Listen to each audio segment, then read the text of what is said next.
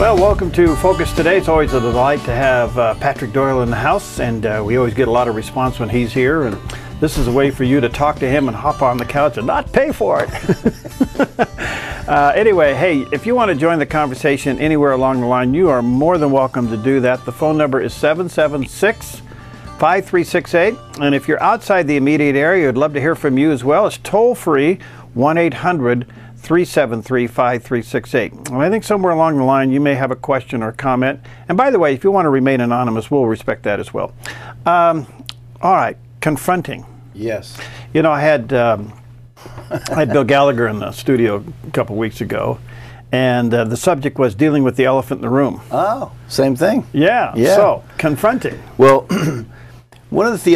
confronting is one of the things I want to talk about. The other thing I want to talk about is why don't we? Yeah, why don't we confront? And you know, as Christians, I think there's some nuances to why we don't confront, which are different than people who aren't in the church, why they don't confront. But the other thing I've seen is that there's a lot of damage relationally that happens when people don't confront. So it looks like this. So someone in your life is doing something that harms you. They don't really know, or they don't really care. Either way, it ends in the same thing. They keep doing it. And you keep taking it, and you keep taking it, and you keep taking it. It really irritates you, and you're getting a little bit angry, or maybe a lot angry. What happens to you if you keep taking that? You want the right answer, or you want to... Yeah, I want the real answer. I don't want no Sunday school answer. Well, you'll explode. Yeah. Or, here's what I see a lot. So somebody's carrying all this stuff around, they're just kind of full, and then they're irritable. You know, they can be set off a lot quicker. They're impatient with their children. They're impatient with their spouse. You know, other people who have nothing to do with the situation end up paying. And so then you start to feel bad about yourself, and this whole negative cascade starts to happen. And you can really become sick emotionally from holding all that in. And listen, you're the one being harmed. Why are you holding it? Well, you convince yourself that it's easier than confronting it. Exactly. So this is one of the this is what I hear a lot, Perry. This is one of my beliefs that people say, "Well, I'm confused," and I believe confusion doesn't mean I don't know what to do. I think confusion is more often I know what to do, but I don't want to do it. Can we change the subject? Can we just move on to something else? Well, you know, and so people use that as a sidestep. Well, I'm confused, which is just another way of saying I'm not going to deal with it, because when somebody's harming you, you're not confused. I mean, when you're feeling that spike of anger, are you confused at that moment about who's right and who's wrong? No, but you're right. You're absolutely right. We withdraw or we avoid because we don't want to cause any conflict. So, all right. Well, we're dealing with confronting today, and if you have any questions or comments on it, you're more than welcome to join us. And it's call us up and confront us. Maybe having a hard time dealing with confronting, and I think we all do. We struggle with it. The number is 776-5368 or toll free 1-800-373-5368. All right. Well, in a way, it's dealing with the elephant that's in the room. Yeah. And you can confront people at work. Friendships, or probably the most tenseful one is the one within the family. Yeah. All right, so you've made up your mind that you can't take it anymore. Yeah. I would assume there's got to be a cooling off period before you do some confronting. Yeah, I would never suggest you confront someone in the heat of a moment, because your emotions are high. You're more retaliatory than honest.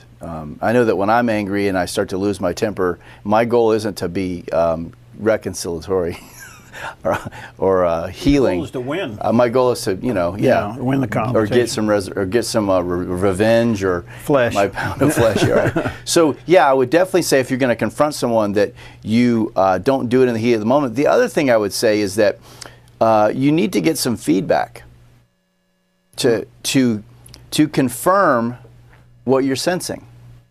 Because if you get feedback to confirm it, it makes your confrontation much easier because you have some confidence. How do you do that? So, for example, I see it all the time with spouses. You know, someone in a one of the spouses in a relationship, and the person that is harming them, it's kind of obvious. And the person goes to their spouse and they get honest and say, you know, this is happening, and this really bothers me when this person has been saying this or doing this, and I want to make sure that I'm not just, you know, reading into that. And then the spouse goes, oh no, you're right, that's happening. I see that, and you're right. Okay, and at that point, I see a lot of people go, yeah, it's happening. I'll be nice. I'll try harder. And I say that is the most unloving path you can take. All right. The most loving path you can take is to tell the truth in love. All right. You know, we hear that a lot. Yep. And we try to practice it. But there's also a part of those who are listening and watching today that they may be confronted by somebody. Yeah. What's the attitude about being confronted? Because the minute it happens, all these defenses go up. So, well, people can confront in a healthy way, and they can confront in an unhealthy way. Yeah. Some people confront to gain control. Some people confront to win. Some people confront to avert, you know, them being looked at. But in terms of a biblical confrontation in love, the first thing is that I care about the person that I'm confronting. So if I'm in a reactive mode, they're going to feel that. Right. If they think I'm trying to get them back or shut them up or shut them down, or Yeah. you know, Okay. that's not going to work. But if God's convicting me that, you know, what's happening is wrong, and here's the other thing, Perry, and this is where I think a lot of us get worried, is that when I confront somebody, I'm putting the relationship on the line. Yeah, you are. And you may not get the choice of whether or not their relationship continues. Yeah. And so what we do is we keep taking it, which ends the relationship ultimately anyway. I mean, you don't want to be in a relationship with somebody who's harming you, and then you're like, oh, that person's there again, they're going to probably do that again, and I don't really want to be there. And so then you lose those relationships anyway. And so in God's economy, what I see, we talk about all the time, you know, there's no healing without the truth. Until the truth is spoken. Now listen, if I'm being hurt by someone, and that's real to me, is that the truth? To you it is. Yes. So from that position, I have to move into that person with the confrontation. But what we often do is we say, oh, they didn't mean it. Oh, they meant this. Oh, this, I misunderstood that. What about this? And we do all this rationalizing and minimizing and justifying and spiritualizing to avoid the fact that we're hurt. So now that I realize I'm hurt or it bothers me, to go confront someone puts me in a position of vulnerability. And I don't know about you, but my family, vulnerability was something you avoided.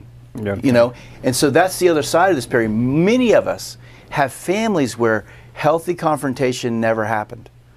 We saw all kinds of other things go on where the family dealt with it, but they never really dealt with it. They just pushed it away, or people drank around it, or they isolated, or they argued. But real biblical confrontation and resolution, it's a rare model.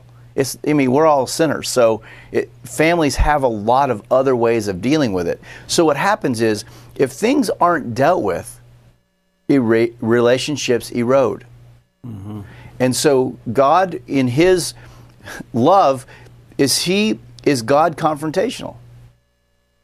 Sure. Yeah. I mean, He's got that. Wow. He's got that thing called conviction. Yeah.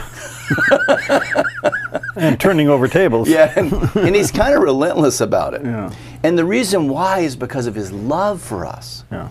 He's loving, and so He's confronting. He's pointing out to me, hey, that's not okay. Hey, son, that was wrong. When you spoke to your wife that way, that wasn't right. You need to deal with that. Hey, well, you deal with your kids, that wasn't right. So God has demonstrated in the entire Scriptures His intervention and confrontation over. You look at the situation with David and the prophet Nathan. I mean, God intervened in David's world and confronted him about his sin. And what did it do? It produced healing. But was it easy? Was there consequences? You know, it wasn't easy, and there were a lot of consequences. And if we're focused on not having any difficulty, we won't have any good relationships. Well, there was an old television show called Truth or Consequences. I remember that. Yeah, and so the truth resulted in good things, and if not, the consequences were you got in the dump tank. This is very interesting because really what's happened here, when you reach the point where you have to confront, you have been hurt. Yeah, exactly. But your response is anger. Yes. So you got to work through. You got to come back to the hurt stage, Right. because if you stay in the anger stage, then your confrontation could be pretty bad. Right. Well, so just to reiterate, my belief about anger is it gets to the surface, but below anger is hurt, and below hurt is injustice. Okay. So when I'm angry, it's good information. I feel that Something's wrong. Yeah. Yeah, there's been an injustice done. Now, injustice can be real or perceived. But once I have it, I got to deal with it, whether it's real or perceived, right? And so I've been thinking about this statement that came into my mind a while back, and I've been saying it a lot, and I believe it to be true, and it's this. If I could force repentance, I could save the world. Yeah. Yeah, James 5. There it is. All right. We're going to take a quick break. We'll be back. Patrick Doyle's in the house. We're talking about something that I think that we all sooner or later have to deal with, and that is the healthy way, the biblical way of confronting somebody that has hurt you. And if you have any questions or comments, 776-5368, or if you're outside the immediate area, join us. And that is 1-800-373-5368. Hi, I'm Paulina, and I work at the Dove TV. Did you know that when you support the Dove TV, you have a profound impact, not only in our community, but around the world? It's your continued support that takes the inspiration and hope in the programs we produce and makes them available to the thousands of people who are watching these videos online every week. Help bring encouragement and hope to our valley and beyond by making a secure online donation today at our website, thedove.us.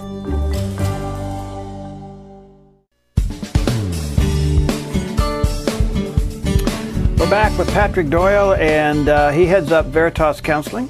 And all of these segments are available on the Dove website. You can download them later and watch them again and share them with your friends.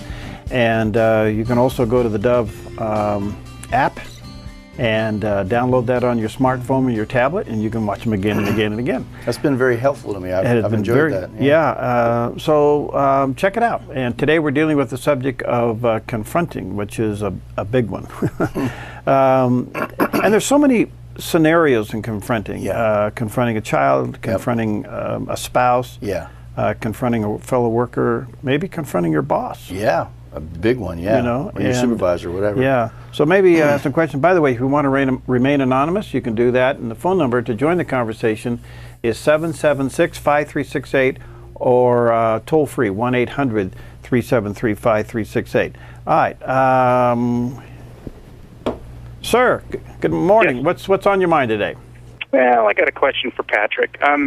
Basically, my question is are there limits in which you do or do not confront your spouse with hurts, especially if it exposes your own insecurity?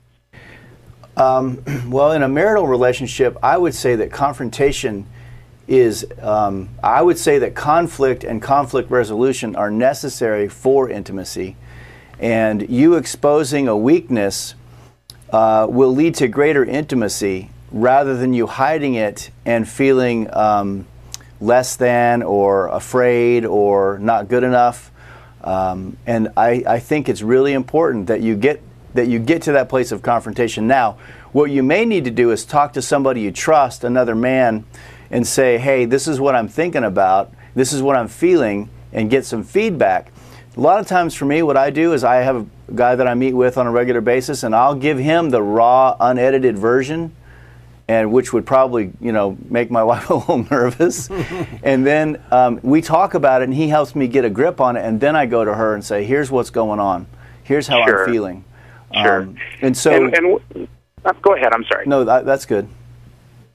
And what if the situation in the marriage has been where each party has been hurt to the degree where we're both seeing counselors, but and there's obviously a lot of background there, but sure. And each situation would be a little different, but right.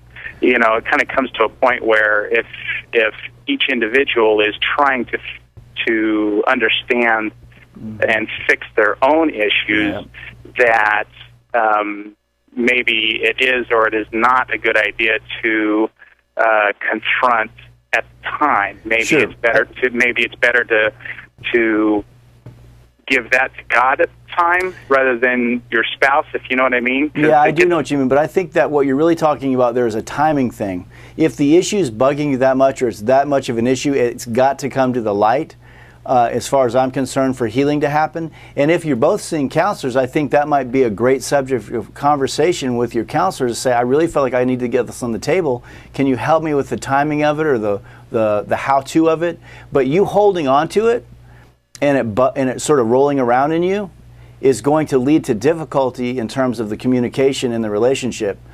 Sure. And so, but I think that's really a timing thing. And is there a right time to confront and a wrong time to confront? Absolutely. And I believe that's like a spiritually discerned thing. I don't think there's a roadmap per se that you can go to a book and say, on this subject you confront now. It's mostly about you obeying the Holy Spirit. And I've never had the Holy Spirit convict me to confront somebody and me feel easy about it. So do you think maybe confronting it, maybe God is trying to teach me to confront it with Him at this time rather than open up that pain, if you will, that's probably exaggerated at this time? Well, here's the other thing. You can pay a little now or a lot later. Okay. I have two questions. Are you and your wife seeing the same counselor? No. Are your two counselors talking to one another? I wish they were. Well, I think they should, don't you, Patrick? You can give them permission to do so. There's obviously a lot more background than we have time for. Sure. But that would be my wish. But it kind of gets to the point where I think you've stated this before, where if you can't control things, it kind of gets to the point where you have to let God. You got to let God do the work instead of you trying to do the work. Yeah, I don't think any of us have any control, by the way. I think that's a myth. So, but here's the deal. So I always, in these situations, I always believe the best route is to follow your convictions, not your mind. Because your mind is working to rationalize, minimize, justify, spiritualize, trying to minimize the damage. But if you can listen to your spirit, you can listen to the Holy Spirit, and if He says, hey, move forward with this, then you, in faith and courage in Him, you move forward. And that's a tough thing to do, to listen to the Spirit when your flesh is so raw. Exactly, which is why that's such a good practice. Because in an intimate relationship, that's always going to be the case. My wife has more ability to hurt me than anybody else aside from my children. And so that's why it's important for me to stay connected spiritually so that I can hear that. And I'm telling you, my mind is my greatest enemy in that. Because I get all these stuff spinning in my head, which is why it's really important that I have people that I trust that I can go to and say, hey, here's what's happening with me. Give me some feedback. Because the person I can lie to the quickest is myself. And so, and the other thing is, I would say also, you've alluded to it, but this stuff is a process. I want the event because I want to be done. Sure, yeah. Boy. But it takes time, and I say you got to get your patience and you got to get your endurance from a spiritual place. Otherwise, you'll get impatient and just start pushing. Okay. So maybe if it's you talk about boundaries, and maybe at this time it's over. It's stepping into a boundary that's been somewhat established. Okay, if there's a boundary established, yes, you don't go there. But because I don't know all the details and I can tell there's a big backstory, I would get some feedback on that. And like I said earlier, if you get confirmation that it's time to go and do the confrontation, then you go. If you don't get confirmation, then you just wait. Okay. And I think your counselor is a big tool here. Yeah, I hope so. I would role play with your counselor. Yeah. Oh, okay, very good. Thank you very much. Thank you. Well, that epitomizes everything. You know, Difficult. it's tough. There's no easy solution. And so sometimes what happens, and I think it's part of that circumstance, if I confront this thing, then it opens up that thing and that thing and that thing. And I just want to deal with this thing. Well, you can't.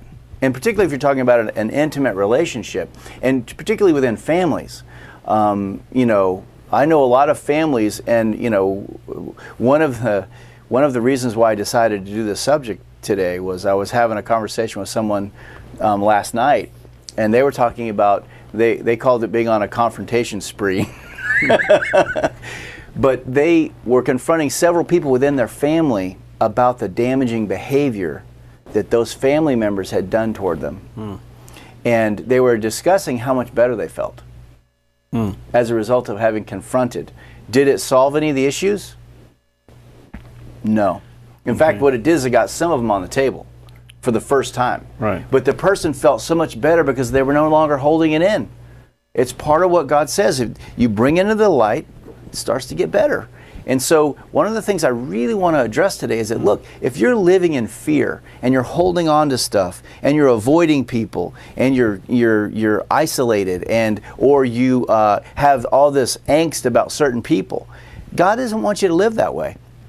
And look, you can confront those people, and what may happen is that relationship may end. Problem solved. But see, in the church, we don't think that's legal. Yeah. But I can tell you, it's a requirement. Well, and I think, you know, outside of marriage, I think there's seasons. Exactly. Because God brings people in, Yep. God takes people out. And I've seen a lot of marriage difficulty, Perry, the result of years of non-confrontational stuff. Yeah. And I've said this example many times before, and it gets repeated back to me, so I know it's working. The husband and wife at Elmer's. Exactly. The husband and wife at Elmer's that are 70, 80 years old and they've been married 40, 50 years and they don't even like each other. Yeah. And like I've said before, you don't get to Elmer's. You didn't start at the altar going, you know, here's to hating you later. You know, at the altar, you're excited. Yeah. How do you get from excited to hating the person? Well, it's my belief that you get there by not dealing with the inevitable conflict that arises when two sinners get married. Well, no, you're the counselor, and I've had them through the years in my office now. And when you get them and I get them, they're angry. Or hurt, or defeated, or hopeless. Yeah, but you got to bring them down to the hurt and define the hurt. Yes. And I think that I want you to get into that, because if we don't define what we are offended with, right. yeah, we're angry about it. Right. But we got to come back. Why are you hurt? What is it about your own psychic that this action or this continuous action is hurting you? Right. And then from there you can move forward. And I'll be very specific about how to do that in terms of a confrontation. All right, 776-5368 if you want to join the conversation, or toll free at 1-800-373-5368. Patrick Doyle's in the house, and if you want to remain anonymous, you can do that. We'll be right back.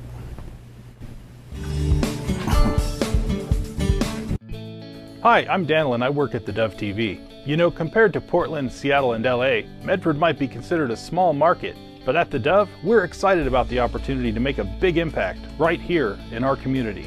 And you help make that happen. Did you know that more than 90% of our income comes from people like you?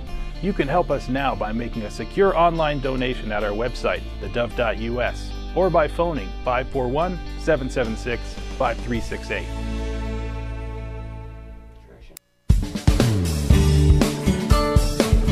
All right, we're back with Patrick Doyle, and a subject that we all deal with, and that is the right way to confront a person who has, I guess it boils down to hurting you, one way or the other. Your immediate response may be anger. Could be tears, but there is a scar in your heart, your emotions, your psychic, that this person has done or continues to do.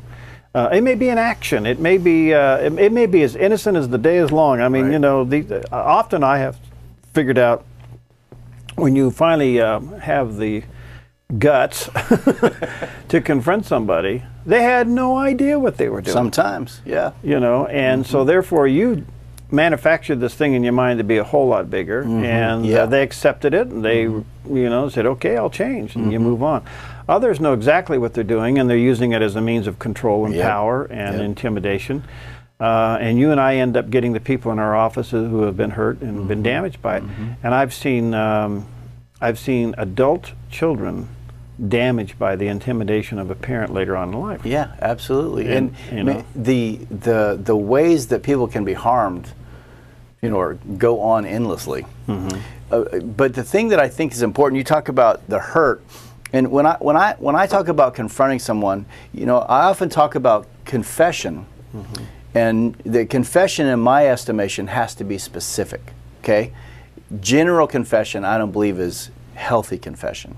I believe that God is convictor of specifics. He doesn't convict in general. So when someone's confessing to me in general, it makes me suspicious that they're not being quite honest, or they don't know all the facts yet. So maybe they need to do some more soul searching. So in terms of confession, I mean confrontation, one of the things that you have to do is you have to be very specific when you confront. And I would encourage you, when you confront, to not only be specific, but be very behaviorally concrete. So for example, you know, when you said, "You dirty, rotten scoundrel," yesterday when we were having a conversation, when you said that, that was really hurtful to me. Okay? So your confrontation is specific. It's not, "Well, you bother me." Or, you know, "You're mean." Well, what, you know. So in your confrontation is often a tool that God uses to bring conviction, which is why it needs to be specific. So when you say, "Hey, when you did that to me," and you say the specifics, God, through His Holy Spirit, convicts the offender. Oh, wow, I didn't even realize. Okay, yeah, you're right. Now, if you confront somebody and they blow you off, what should you do? Well, I was just going to go there because sometimes pride is such that they'll say, "No, I didn't," or "You didn't understand it." Well, you really are a jerk. Or at that point, if you're not careful, you come unglued. That's right. So the other thing that's real popular is the "I'm sorry, but," which is really a blame shift. So yeah, I'm sorry, but you, but if you hadn't, but they. So one of the key things we're looking for when we confront is for someone to take responsibility. Right. So if you confront someone and they don't take responsibility, what that tells you is they're not safe. And do you want to have a relationship with someone who's willing to harm you and not take responsibility? Well, what if this is my spouse? Yeah, what do you do? So what you do is you keep confronting and you pray fervently for God to convict them. If God doesn't convict them, you're going to have a limited relationship. Unless you like taking, you know, hurt, which I don't suggest because that'll shorten the lifespan of any relationship. I suggest that you put up some boundaries, and as you do, what happens, that person realizes that the relationship is changing, and maybe the pain of the distance will bring about conviction. But here's the thing, we don't control it. We can't control God's conviction. Well, you said something really powerful there. By doing the confronting, you've brought the issue to the light, and the relationship at that moment now has been redefined. Yes. Now, whether the other person that you're confronting accepts it or not, but the relationship is between the two of you has been publicly defined, redefined. Yeah, and so what they do with that confrontation leads me to my next move. If they repent, then I move toward them. Okay. If they don't repent, I put up a boundary and say, that person's unsafe.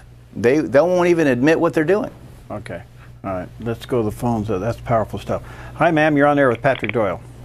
Hi. Yes. I have a situation. I have two family members, and one has an addiction, and I stepped in at their request finally to help them, but it turned out really badly. And I got physically hurt at one point, and I finally decided, it took me a couple months to extricate myself from that, because I had agreed to do something for them. But I wrote a letter and said, you know what, I need to not see you for a while. I can't be there. And so it's been several months now, and I'm recovering emotionally from that. And but then I've got the third family member telling me I need to step back in and reconcile that relationship. Well, I love this other person, but I'm feeling I'm just still not ready to do that. But I'm feeling a pressure to step in and do something to get that relationship back again. But I'm seeing that the other person is, from reports of a third party, still in denial and of their addiction, and still, happening. dealing with that. So I don't know what to do. So first of all, never get involved because of other people's pressure. Oh, okay. Secondly, you entered into the fray with good intentions to help, and they summarily beat you about the head and neck, right? Yes, that's what happened. So they don't care. And listen, I'm an expert with addicts. As long as they're in denial, you're just walking into a lion's den. They will eat your lunch and blame you for it. So then at that point, what we have to do is hold a strong boundary against that person having the ability to harm me. If indeed it comes to a place where they have conviction, God enters in and says, this is wrong, then that person will come to you and say, what I did to you was wrong. At that point, you can start looking at reconciliation. Until then, you keep that lion caged, and we pray fervently for God to heal them. But we can't control that. And you don't need to spend your lifeblood on something that is going nowhere. And not only that, but you're feeling extra pressure by a third party. I think that is just unreal. What I would do is go to the third party and say, I understand your concern. However, I think it's inappropriate, particularly since I've already confronted this, to do it again in light of the fact that I was hurt the first time. I know. I mean, I see the third-party stance. This is a parent who loves us both. Of course. And they're desperate to have a happy family again, you know. But what they need to have is the truth, which is that, hey, you're not going to have a happy family as long as this addict is on the road doing their thing. And I wish I could, like I said before, I wish I could force repentance. If I could, everybody's family would be happy. But I can't, and neither can you. Yeah, it's good stuff. And so I really give you kudos for moving in and taking the risk and going there. But you obviously realize that the person has no desire to change. Yeah, and I think by your actions, you've already defined the relationship now, which probably wasn't clearly defined before. Now, you've told that person that you confronted there's an issue, and you let it lay. Right. And here's the other thing: the distance and the consequence of their behavior is a necessary part of God getting to them in terms of conviction. Yeah. If we keep throwing a mattress under them right before they hit, that's not going to work. I've never seen anybody who's an addict change because it was comfortable. Addicts change because the pain of the way they're living exceeds the fear of changing. There you go. Well said. Well, thank you very much. I wish it wasn't that way, but there it is. Well, that goes back to something you've said a lot, and I have repeated. I have plagiarized. Well, only two things make you change: inspiration or desperation. Yeah, that's right. Those are the only two things that make you change. Either God inspires you to do it, or you're so desperate of the situation you start changing. Otherwise, you know. Yeah, I mean, I wish that I could just go buy some change at the store, but. All right, now, I think that caller sets up a classic, what do you do now? Right. You had a confrontation, it didn't go well. Yeah. You back off. And there's this pressure to fix the result of the confrontation. Yeah. And the real reason for the confrontation gets shoved under the rug. Yeah, well, and I think this is an issue that's kind of specific to the church. We feel some responsibility to make it better. Well, did Jesus? Did Jesus, living under the Roman oppression, did he ever encourage anybody to take up guns and start a coup? No. Did he? No. He said, look, my kingdom is not of this world. I'm going to do what the Father says. What you need really isn't my goal. My goal is to obey the Father. Whatever He's saying, that's what I'm going to do. All these needs don't matter to me. Which is why I think it's really important that we operate from a place of conviction, not need. You and I both, Perry, know from being in ministry that if we based our ministry on the needs, we would go insane. Yeah. Because there's no way we can meet the needs. Yeah. I can meet with people 24 hours a day and never get to the bottom of it. Right. Jesus didn't operate out of need. He said, I only do what the Father says. It's out of obedience. So one of our main goals in terms of confrontation is, am I obeying God and what He's saying, or am I trying to be a do-gooder, or am I trying to fix something that's none of my business, or am I trying to force an outcome that I want? Because if you do it from those perspectives, it's not going to work out. All right. So it's possible, if the last caller is still listening, it's possible that God did use you mightily. Absolutely. And now That's right. back off and let the piece of the fruits of righteousness work, You know, and I worked in residential treatment for years. And I talked to hundreds of addicts. And I was never a popular person in the beginning of treatment. I was the guy that was saying, you're an addict. And they're like, no, I'm not. And I'm like, got this raft of information on them. Well, why did you have a 0.12 blood alcohol level? And why did all your family members drag you in here if you don't have a problem? Well, they don't understand. So, but this is one of the reasons why I think confrontation is so good. Look, at the end of that 30 or 45 days, not all the time. Many times people just left and said, fooey with you. Yeah. But many times at the end of that treatment, they would look at me in the eye and they would say, I really want to thank you for loving me enough to tell me the truth, because I think it saved my life. Well, truth always does save lives. Exactly. And so that's got to be our motive. All right, 776-5368 or 1-800-373-5368. Patrick Doyle, we're dealing with the right way to confront people. We'll be right back. Hi, I'm Paula, and I work at the Dove TV. Every day we get letters and emails from people who've been encouraged, blessed, and challenged by the programs on the Dove TV. But we couldn't do it without you. Did you know that more than 90% of our income comes from people like you? You can help us continue to bring inspiration and hope to our community by making a secure online donation at our website, thedove.us, or call us at 541-776-5368. All right, we are healthily in a healthy way confronting one another.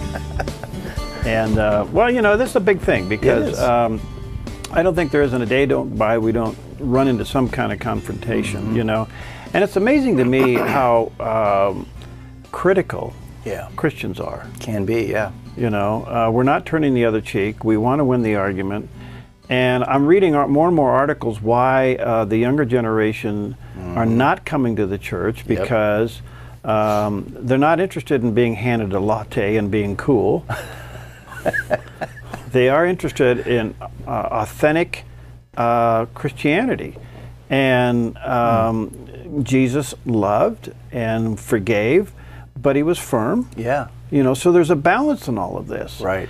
And confrontations are tough. They just tough. I mean, I don't like them. Right. But I agree with you. You feel better if they're handled in a mature, calm, and controlled way. Yeah. It's the healthiest thing you can do. Right. But most of us don't do that. By the time we confront, we're pretty angry. Yeah.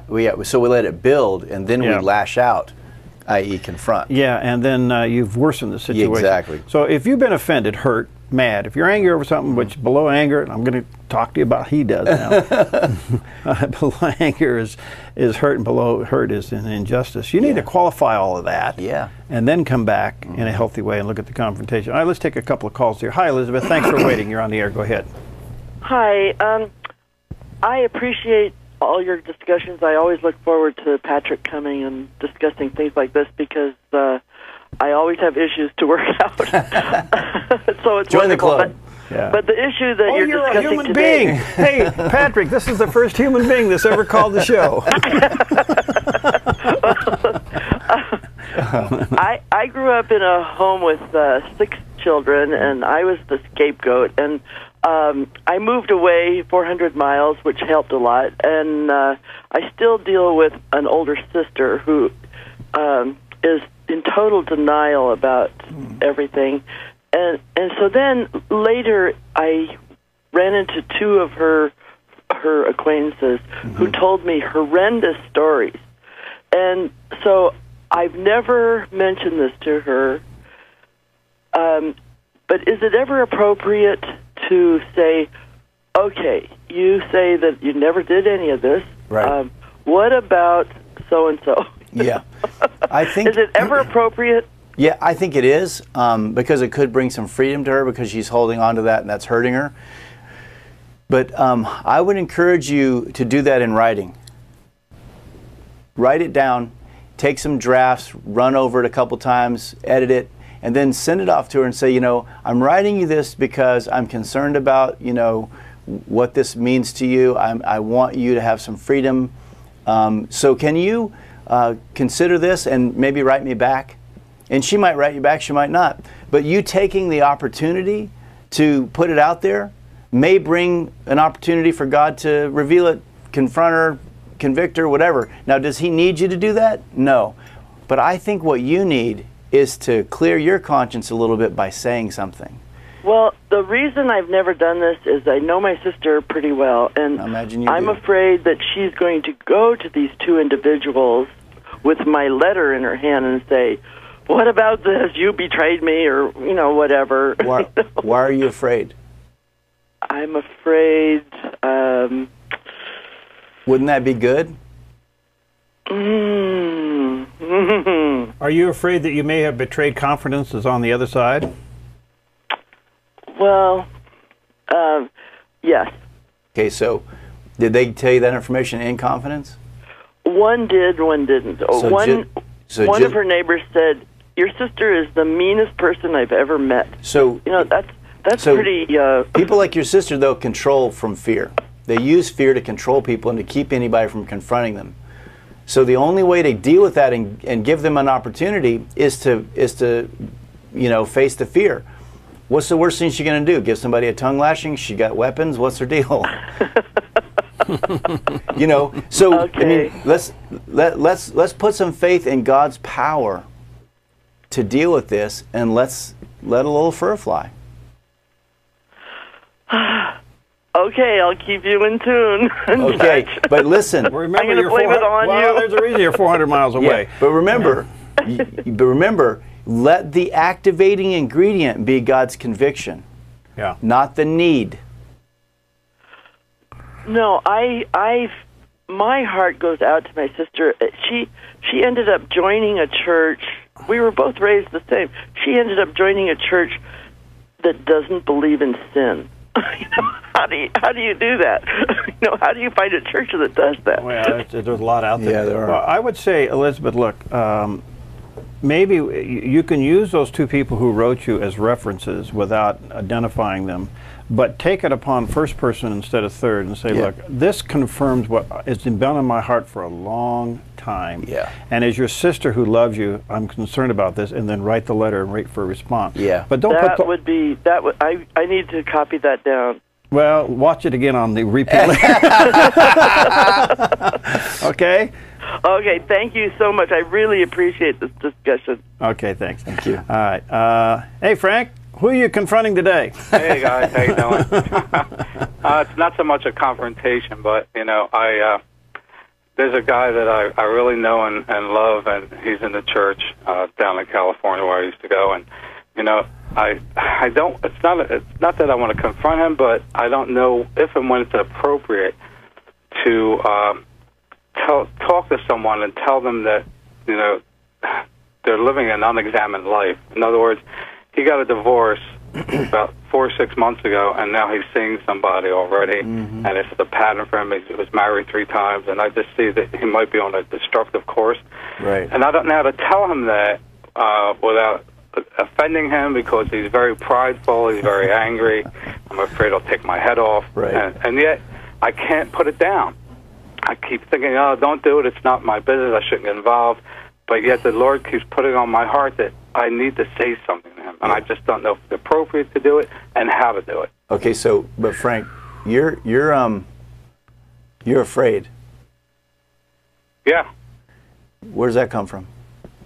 It comes from the fact that he has said in conversation during the years that he's threatened physical violence on people that when he doesn't like what they're saying. Mm-hmm. And that I don't want to get into an altercation with him physically. Sure. So, are you sure? Are you absolutely, completely sure this is God telling you to get involved? That's what I'm I'm trying to prayerfully examine what my motivation for doing it is. Well, until you have conviction, I say you don't do anything. Right. And Kind of listen, the conclusion I reached. the other thing is that God doesn't need your help. Right. Right, it's true. Okay, thank He you. doesn't need mine either. Aren't you glad you called? Okay. So that's why I want you to make sure it's conviction. Because listen, what I said before is I want to reiterate. Look, we don't do these things out of need. You've described that the need is there, right? Yeah. But it's not your job. If God convicts you, then do it. But that comes with a sense of compassion and love, not in I'm going to end this sin. What about Right, yeah, that's where it's coming from, because I do love and care about him, and I just feel the need that I need to share something with him, but I just don't know how. So I again would suggest you do it in writing. Yeah. What about a biblical confrontation? I mean, what about a Matthew thing? You take somebody else with you. I mean, why do this? Why do this alone? That's true. Does he know anybody else? Oh, yeah. I mean, but you said he's in a church, right? Yeah, in fact, he was in leadership in our church, but he's not anymore. Well, get somebody from the church. Yeah. You know, Yeah, that's a good idea. Yeah, and so, you know, Frank, since you're not there, you definitely got to get involved with some of the people there, because if he does repent or anything happens, he needs people around him to help him get through it. Right, and so he won't punch me out. Well, that's always a bonus. All right, guys, thanks. You bet. I've been punched out before. Oh, I've been close. I've been taken to the ground a couple times. Really? Had some death threats. I've had some close ones, but I realize when tempers flare to that level, the discussion's over. Yeah. You got to figure out a way to peacefully end it and bring it back later. Exactly. But it could be some of these confrontations we're trying to handle one-on-one, when really we ought to maybe circle the wagons. Yeah. Well, I mean, that's kind of like a mini confrontation. Sure, I've been involved in lots of situations where, you know, there's church leaders that are in trouble, and everybody's afraid. Yeah. And you know whatever. So I've been involved in a lot of situations where we get a group of men together, right, or people, sometimes ladies too, and circle the wagons. Circle the wagons. We when we go in there and say, here's the deal. Yeah. But that requires a lot of courage. Yeah. And if your faith is in the outcome being what you want, oh, you're in trouble. You are in trouble. Listen, here's the deal. I confront people every single day for the most part. Yeah, you do. And the thing that I've learned is the outcome has to be in God's court. My job is to speak the truth in love. It's God's job to bring about the outcome. If I'm speaking the truth in love to try to get a certain outcome, I'm manipulating. So I want to be clean about that and say, here's what I see. Here's how I perceive it. And give them the truth. But if I'm trying to, you know, corral them into something, they're going to sniff that out in no time, and then they're going to point their finger at me, and they're going to undo any of the truth I say to them. So I say you have to have some strong, you have to know very deeply that God indeed loves you and that He is present. And from that strength, you move into the confrontation, not in a reactive frame where that person's a jerk and somebody needs to deal with them. And yeah. All right, so if you were to wrap this up in 60 seconds on a tip, what would you say about you're hurt and you're feeling more and more compelled to talk to the person that's hurting you? Get feedback and confirmation. Pray for God to give you the right timing and a heart that's loving, and then be willing to let the relationship go if necessary. Well, there's a biggie. All right. Thank you, Patrick. Patrick Doyle, Veritas Counseling, and people can call your office at 622-6018. Okay. Or they can go to veritascounseling.com. veritascounseling.com. And you can watch this again on the Dove website a little bit later on, and send it to your friends. All right, we'll see you next Confront them that way. There's a thought, yeah. Hey, watch this show. I'm thinking about you.